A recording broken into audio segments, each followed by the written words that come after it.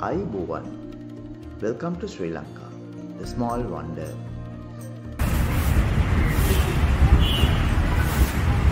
Hi folks, today we are in Mathara, Sri Lanka, the southern capital, and this is the Star Fort.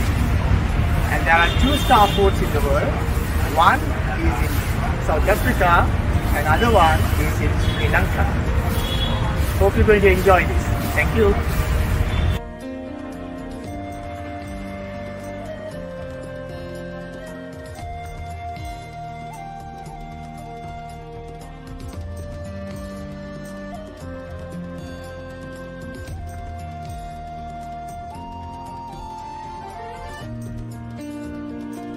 In 1640, the Dutch completed the main fort at Mathara but found to be vulnerable from attacks coming from land.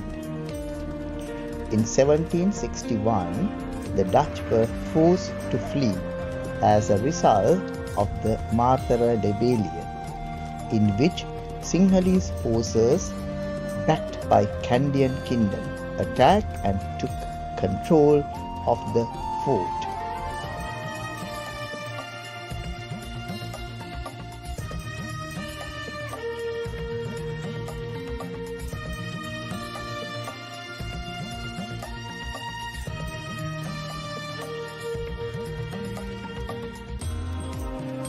In 1763, the Dutch regained control of the fort, and that year commenced construction of another smaller fort on the east bank of Nilwala River, in order to protect the main fort from attacks originating from the river. The Star Fort was built to a unique shape of six-pointed star with space of 12 large cannons to cover approaches from all directions. The outer wall is approximately 7.5 meters wide and is surrounded by a 6 meters deep moat. The rampart walls of the fort are constructed out of granite, rock and coral. The fort was built to hold a smaller garrison, food supplies and enough ammunition to withstand an attack before being reinforced from the main fort. The fort also had a 2 prison cells and 2.75 meter diameter well in its center to supply water. The construction of the Star Fort was completed in 1765 and is embossed over the main gate with the Dutch East India Company insignia and the coat of arms of the governor flanked by 2 rampant lions. The entrance gate is also emblazoned Rooidak van Eyck 1763, commemorating the Dutch governor of Ceylon, Lubert Jan Baron van Eyck. The roof of the building originally was roofed with Kandyan leaves, which were later replaced with clay tiles. The fort is said to be the last major defense post built by the Dutch, but never had the chance to prove its effectiveness. In 1796, the fort was handed over to British with the surrender of Sri Lanka's territory by the Dutch. The British used it as an administrative office and quarters by the district engineer of the Public Works Departments. In 1941, there was an attempt by the State Council of Ceylon to hand over the fort to Department of Archaeology, which did not take place.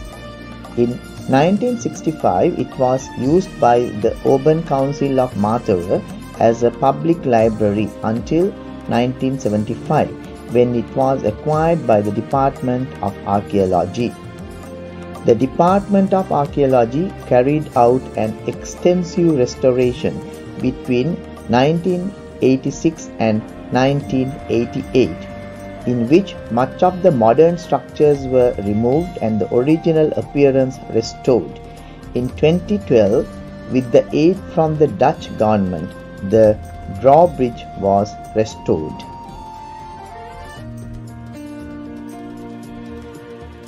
Thank you for your time. That was the Star Fort of Mathara. and hope you enjoy. If you want to know more about Sri Lanka, please subscribe to the channel. Thank you.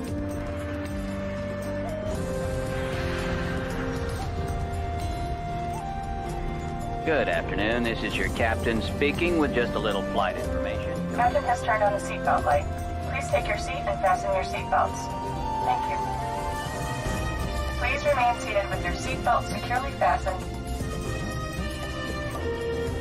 Flight 019er. On behalf of the flight crew, thank you for flying with us and have a pleasant day. To establish an approach.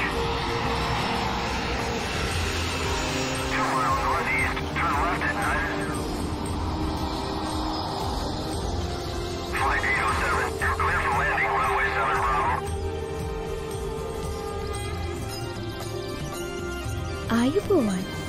Bravo.